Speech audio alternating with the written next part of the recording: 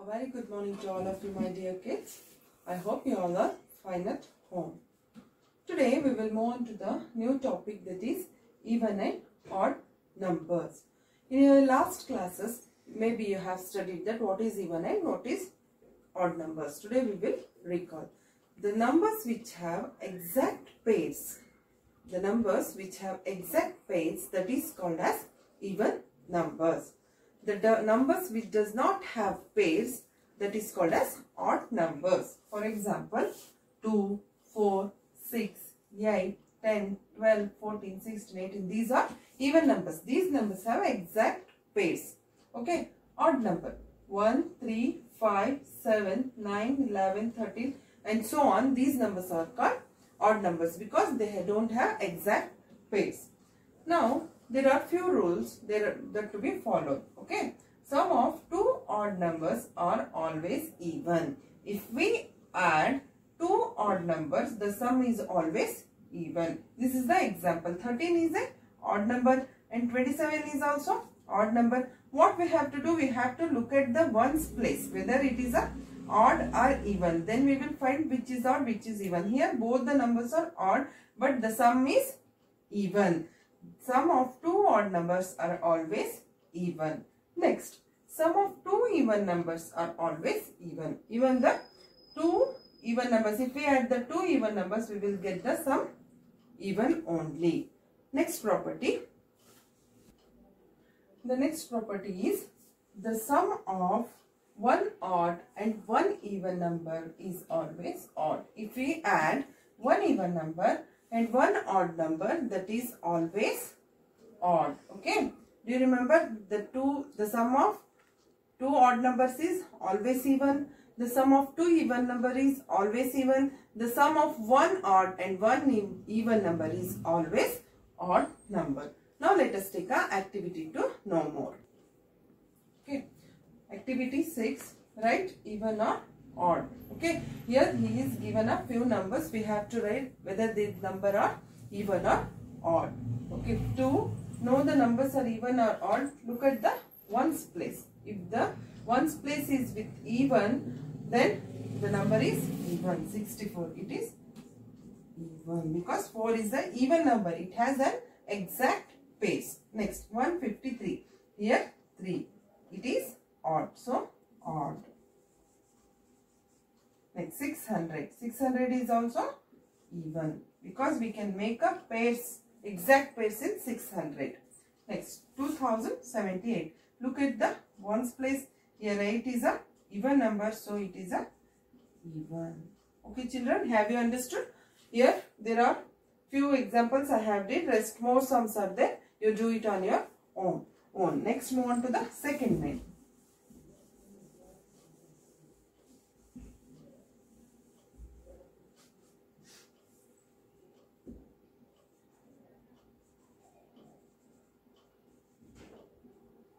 Right whether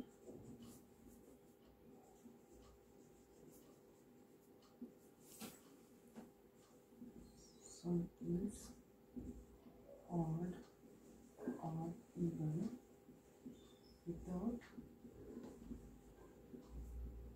adding.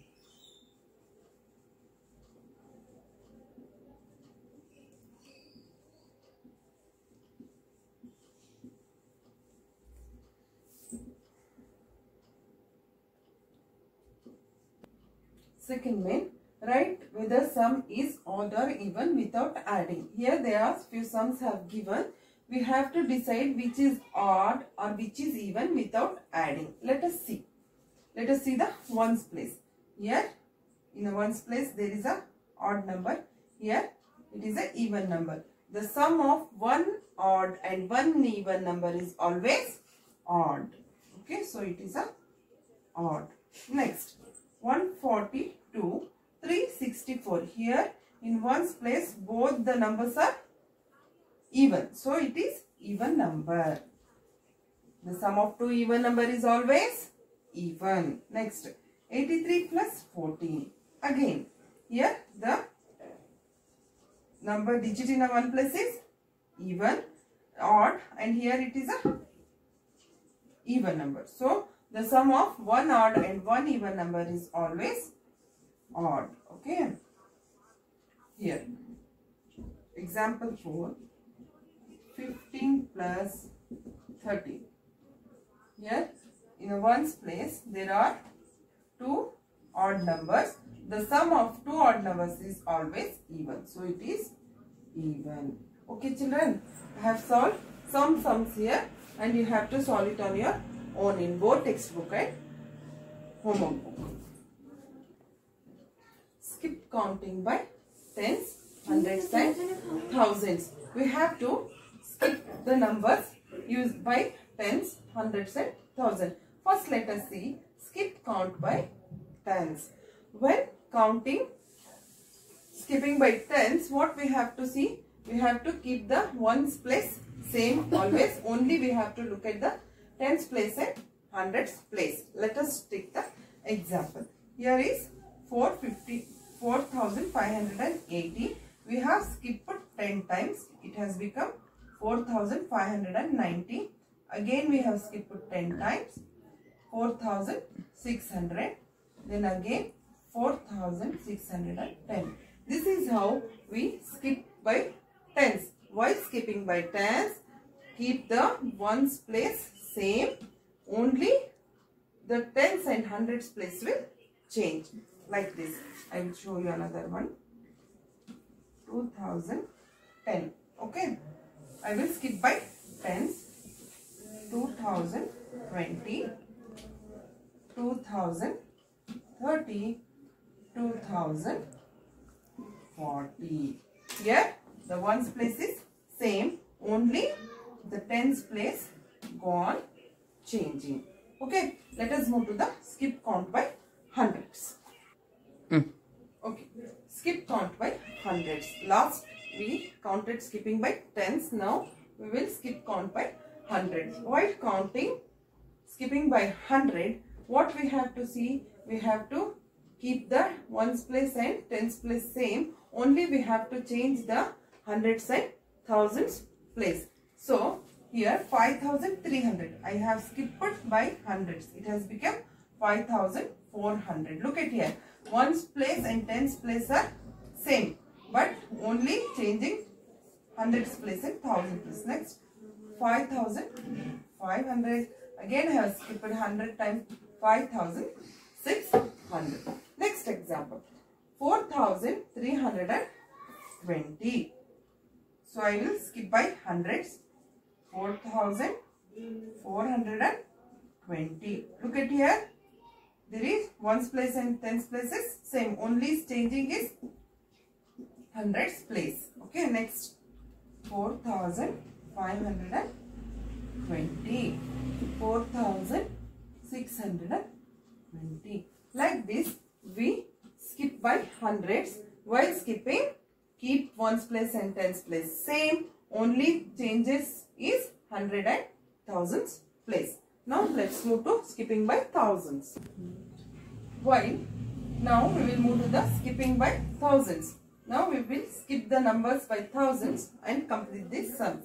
While skipping by thousands, we have to see that we have to keep ones, tens and hundreds place same. Only thousand place will get changes. Okay. Let us see. 6,775. I have skipped by 1000. Here the 1000 place got changed by 7 because after 6, 7 will come. Again I have jumped by thousands. Here 8 has become.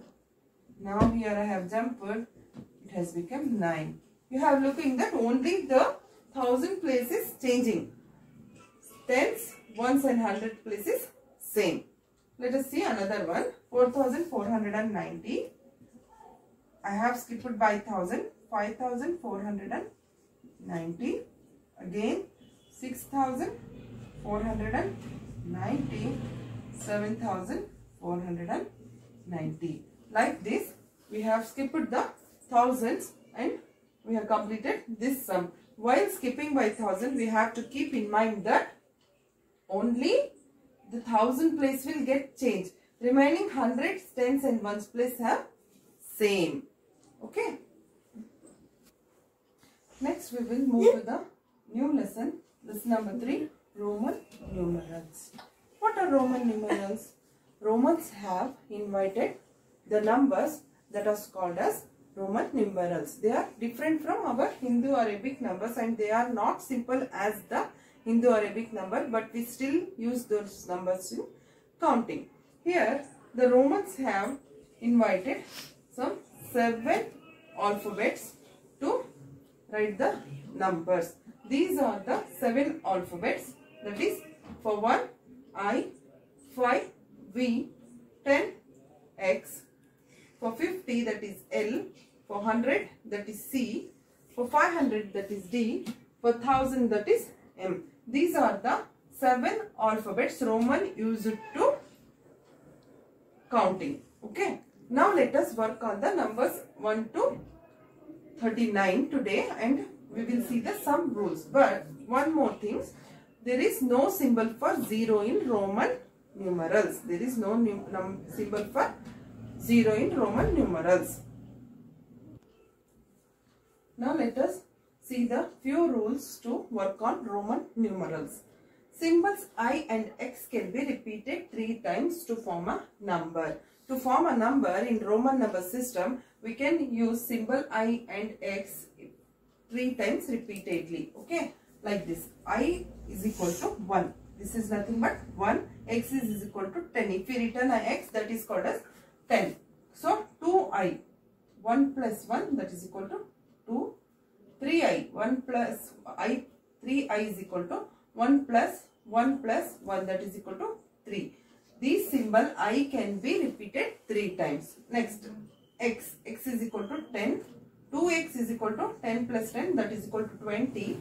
3X is equal to 10 plus 10 plus 10, that is equal to 30. Like this, we can repeat these number thrice. Okay. The second rule, there is no concept of place value system in Roman number system. We have learnt a place value system in Hindu-Arabic and international number system. Here there is no concept of place value.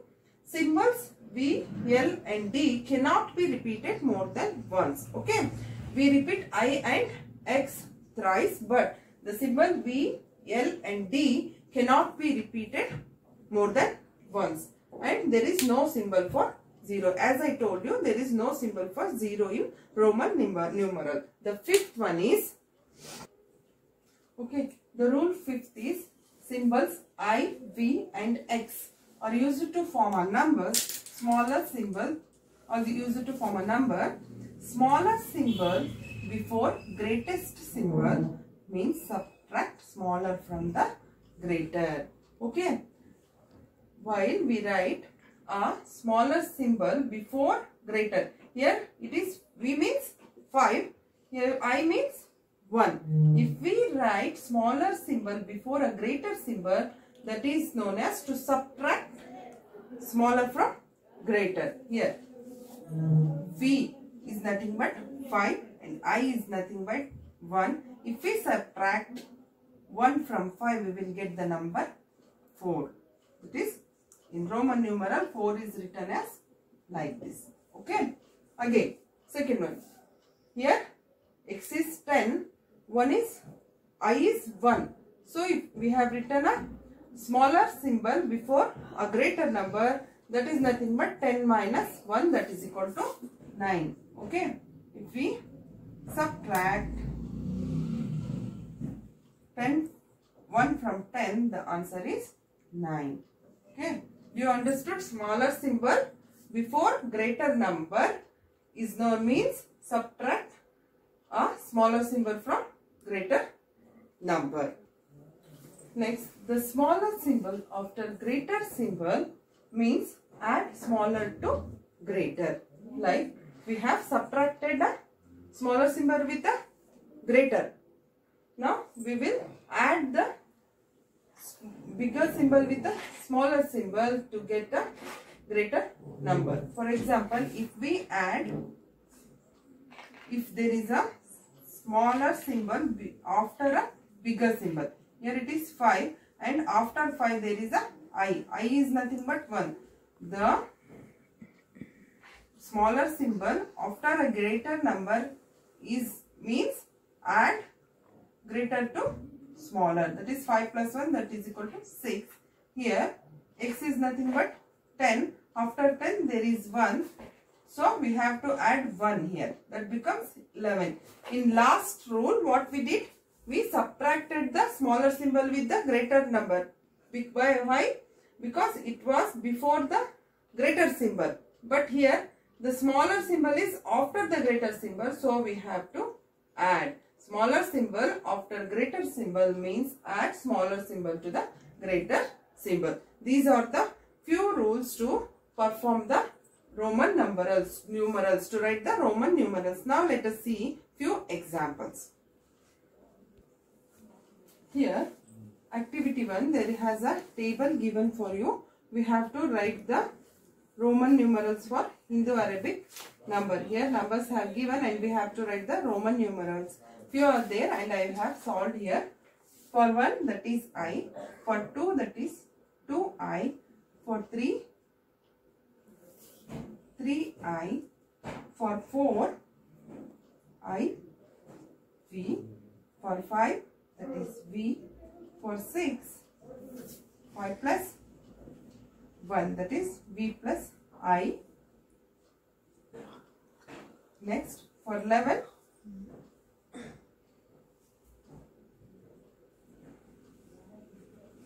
10 plus 1 I, for 12, for 21, for 22. These are the few examples that has given. Okay, 33. How 33 has written? 10 plus 10 plus 10. That is 1, 2, 3. 33.